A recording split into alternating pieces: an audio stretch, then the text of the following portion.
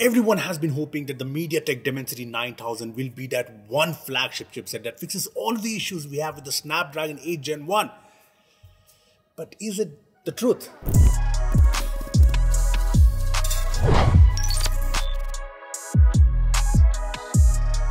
This is the Redmi K50 Pro with the new MediaTek Dimensity 9000 chipset, and I'm going to put it against the 8 Gen 1 to find out which is the best Android flagship chipset right now.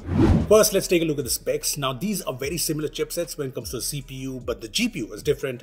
The 9000 has higher clock speeds, bigger cache, and even though both are built using a 4nm architecture, one is made by TSMC and one by Samsung. There are also differences in camera features, display specs, etc. Now the specs are fine, but let's get to the point. Let's talk about the benchmarks, which will give us a pretty good idea of the Dimensity 9000's performance. So here's the Antutu score of the Redmi K50 Pro, the S22 Ultra with 8 Gen 1 and also the H30 Pro with 8 Gen 1. Yeah, I'll be comparing two 8 Gen 1 phones with the K50 Pro. Anyway, you can see that in Antutu, both chipsets are fairly comparable. The Dimensity 9000 beats the 8 Gen 1 in the S22 Ultra on the GPU front, and it beats the H30 Pro on the CPU front. Now here are the Geekbench scores, and this time you can see that the higher clock CPUs on the Dimensity 9000 do make a difference. It beats the scores of both the 8 Gen 1 phones, be it single core or multi-core, and it does that quite easily really. Now here are the PC Mark scores, and once again the Dimensity 9000 scores higher. So from the benchmarks, it looks like the Dimensity 9000 has a faster CPU. I also noticed the Redmi K50 Pro finished the Geekbench runs faster than the 8 Gen 1 phones, and I also did a video encoding test where I converted the same 1 minute 30 seconds 8K 24 FPS video to 1080p 30 FPS on all three phones, and the Dimensity 9000 phone was the first to finish up. The H30 Pro was second, and the S22 Ultra was super slow, kind of strangely. So the CPU is faster, but I also ran some GPU benchmarks on these phones, and the 8 Gen 1 seems to have a slightly powerful GPU. Here's the 3D Mark Wildlife score of all three phones, and you can see the 8 Gen 1 scoring a lot higher. Here's the 3D Mark Wildlife Extreme test, and in this test it's a lot closer, but again the H30 Pro with the Snapdragon 8 Gen 1 is the best. So CPU Dimensity 9000, GPU 8 Gen 1. Anyway, the big question is thermal throttling, and things kind of get interesting here. So as you guys know, the Dimensity 9000 is built using the TSMC 4nm process, while the Snapdragon 8 Gen 1 is built using the Samsung 4nm process. Now TSMC is rated higher when it comes to throttling and battery efficiency, but when I tested things out on the Dimensity 9000, things were slightly different, at least in throttling. So here's the first CPU throttling test, 20 threads, 15 minutes, and as you can see, the Dimensity 9000 started throttling quite a lot very early, as you can see from the graph. The end result was 56%, and it's not like this happened one time. I did a 15-minute test again too, and again the Redmi K50 Pro throttled the most. The Dimensity 9000 did better in the 50 threads 30 minutes test, but it once again throttled quite a lot in the 100 threads 1 hour test. I know a lot of phones struggle in this test, and the 8 Gen 1 phones have done similarly, but a lot of people are hoping that the Dimensity 9000 would be better here, but it's not the case. The throttling performance is similar to the 8 Gen 1. One thing to note though, in all these tests, the Dimensity 9000 mostly had the best performance numbers. So like I said, it clearly has a more powerful CPU. I also tried to do an Antutu throttling test running Antutu consecutively.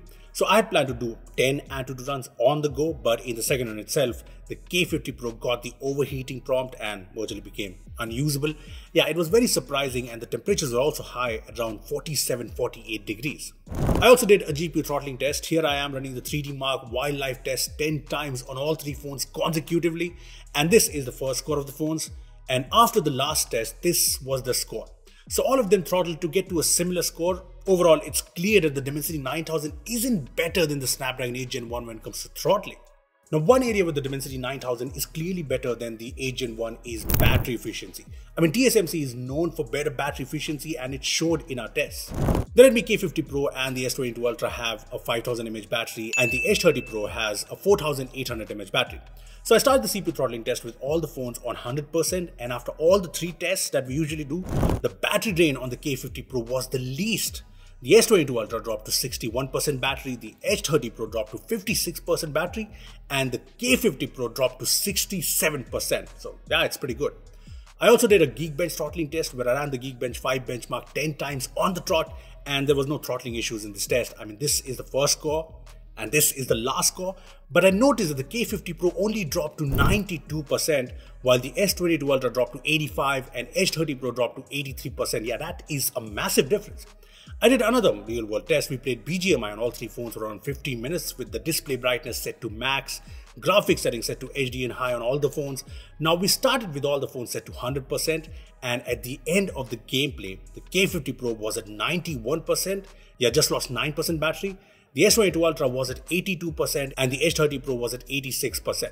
So one thing is for sure, the Dimensity 9000 is definitely more battery efficient than the Gen 1, which is kind of a big deal. Also, to let you know, I did not find any overheating issues in the Redmi K50 Pro. I mean, there was this one time where it went to 47 degrees, as you guys saw, but apart from that, it was usually normal.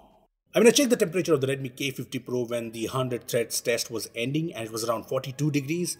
I also checked things after the BGMI test, and the phone was around 37 degrees, so yeah, it's fine.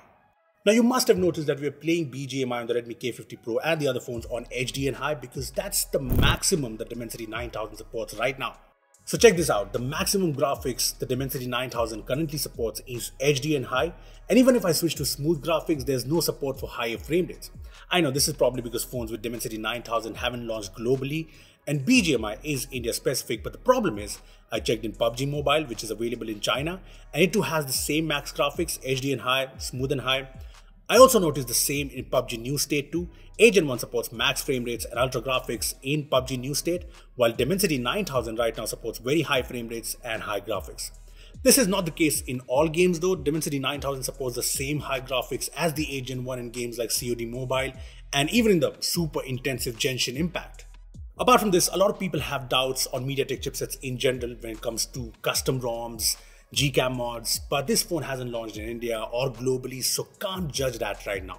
It's time for the verdict now. Dimensity 9000 versus Snapdragon Gen 1, which is the better flagship Android chipset? Look, I think the winner is the MediaTek Dimensity 9000, although the margin is quite thin if you ask me. I mean, the MediaTek Dimensity 9000 is slightly more powerful when it comes to CPU. The GPU on the Gen 1 is slightly faster, again not a big difference, but the big deal is that a lot of people have been complaining about the Gen 1's battery issues, and the Dimensity 9000 fixes that. The battery performance is a lot better, no doubts. One problem with the Gen 1 it does not fix is throttling. I'd want to test another Dimensity 9000 phone before making a final opinion judgment on the Dimensity 9000, but if the Redmi K50 Pro is any indication, it's very similar to the Gen 1 when it comes to throttling. Another area where I'm a little skeptical about the Dimensity 9000 is game optimizations. BGMI, PUBG are super popular games, and on a flagship chipset like this, you don't want to play on low frame rates. The bottom line is the MediaTek Dimensity 9000 is good, and I like that MediaTek is finally competing with Qualcomm on the flagship end. It's good news for future Android smartphones. But if you're expecting the Dimensity 9000 to be the ultimate best Android flagship chipset, it's not. But I want to know your opinion on this, so comment down below.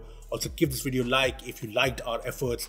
And yeah, thanks for watching. Subscribe to the channel, hit the bell icon. Thanks for watching. See you in the next one. Each one of these have a spy cam in them. Yeah, all of these. I will show you the smallest and the most dangerous one.